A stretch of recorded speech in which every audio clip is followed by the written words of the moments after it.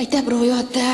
Härra peaminister, kuigi te püüate sellest tõsisest küsimusest teha tsirkuse siin, tegemist ei ole üldse väga naljaka asjaga ja kümned tuhanded inimesed, sajad tuhanded inimesed üle kogu Euroopa muretsevad, millised mõjud võivad olla sellel ACTA lepingul ja peale seda, kui see hakkab kehtima ja jõustub, et sellele viitavad ka need meeleavaldused, mis siin toimuvad laupäeval ka Eestis, nii Tallinnas kui ka Tartus.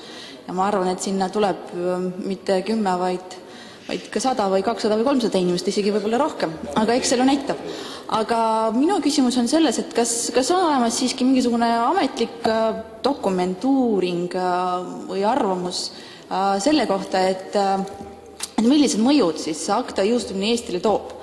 Mitte mingisugune teie arvamus või kellegi arvamus, mis oli koosoleku ajal väljendatud, vaid tõesti mingisugune ametlik dokument selle kohta, et jah, meil ei ole vaja muuta ühtegi seadust ja mitte mingisuguseid muudatusi, see ACTA jõustumine meile ei too. Aitäh!